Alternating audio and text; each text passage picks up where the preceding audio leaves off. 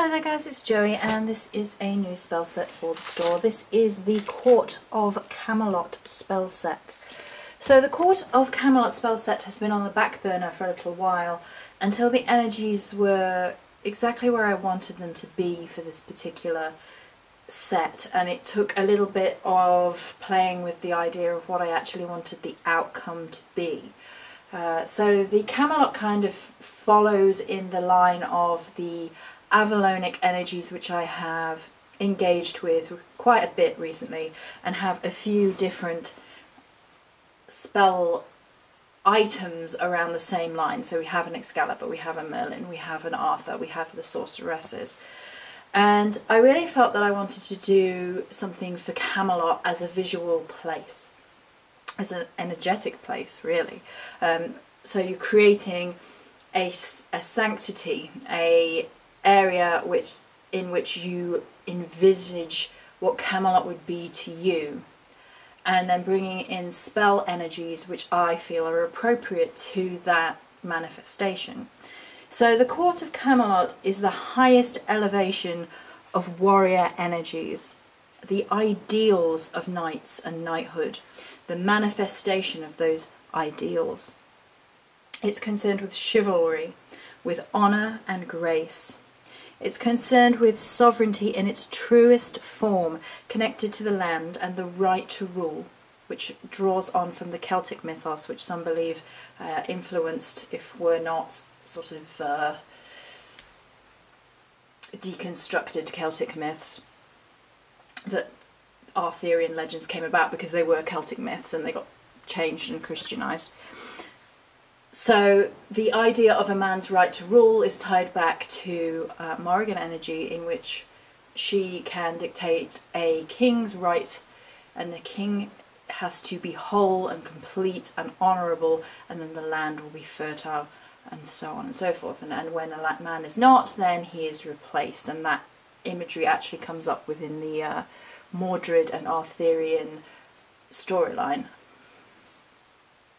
As well as having the goodwill of others, so appealing to other people within your community, however you best apply that community. It doesn't have to be like your physical community, it could be an area in which you're going into, a workplace environment, meeting new friends and so on and so forth. But goodwill of others is something that comes into Camelot energy, because Camelot is about a king and his knights and the good of the kingdom, and Camelot being a beacon of hope for the entire country, for England in the mythos, rather than just the ruling elite.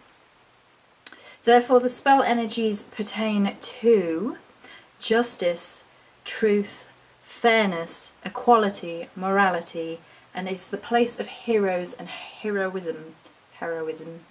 So there is multiple energies going on here. We have the idea of justice, chivalry, honour, grace, the qualities of the highest ideal of the warrior within oneself, as well as attracting those energies into one's life. So if you are in the area where you want to be meeting people who are of the highest caliber, and you want to be meeting your tribe, and you want to be finding new friends, and you want to be forming new connections, and these connections to be solid, good, honest and true, then Camelot energy works very well for that. It works in moral issues where you need to uphold high ideals of morality and figure out situations. Sometimes the murky waters can muddy things and you're not quite sure what the correct decision is, or the legal system or justice system is muddying the waters rather than seeking out true justice, and you need a little bit of a help here. It's also the place of heroes, heroism, and this sovereignty energy, taking control of one's life to be the highest, best version of you. And if you need courage and you need to shine and you need to be the best version of you, this can be a wonderful energy with which to work from, because you are seeking the highest ideal, and the highest ideal within Arthurian legend is the ideal of Camelot. So for the spell set currently, unless somebody requests anything else, there are 3 items in the spell set. the oil, the smudge, and a beeswax candle just to shake it up a bit. I haven't done a beeswax candle for a little while and I do love making them. Let's look at that first because it's so pretty.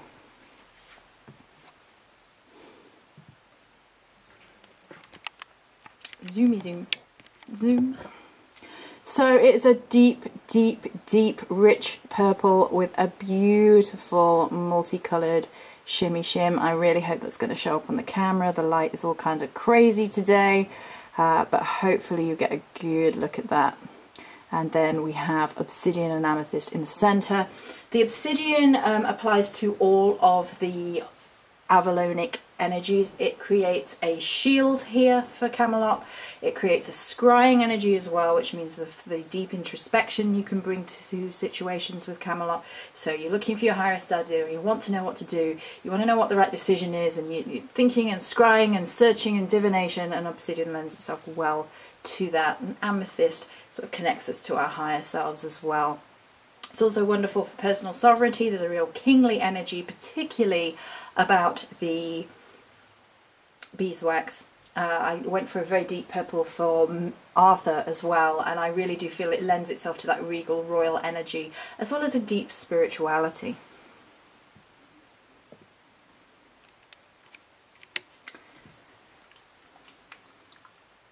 Then we have the spell oil.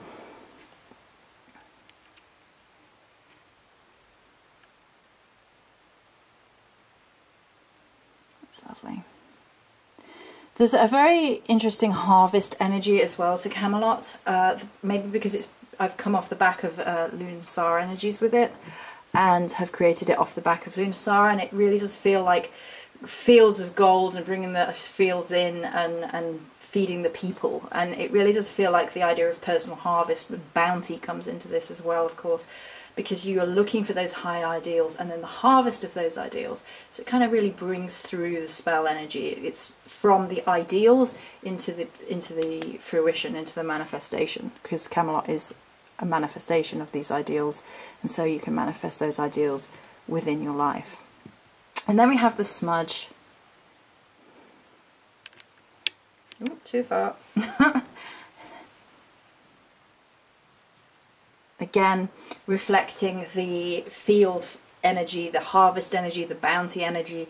The smudges are created layer by layer for vibrance, for scent, and therefore sometimes this one looks slightly less pretty than some of the others, but its scent is really gorgeous, and it has this real earthy field energy to it, this harvest, this bringing forth the personal harvest, as well as seeking out honour and grace and truth. It's very, very heroic, very uplifting. It's quite masculine, actually. I mean, it doesn't mean that either of these energies couldn't be applied to either gender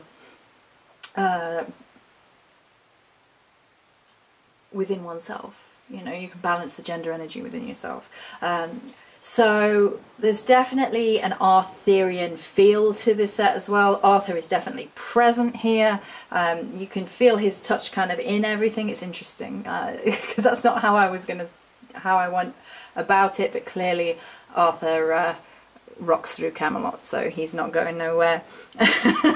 So this personal sovereignty energy created here by the smudge is of paramount importance, creating your ideal place. And it doesn't necessarily have to be a physical place, but it's creating your ideals, upholding your ideals, and walking to your highest self within the world.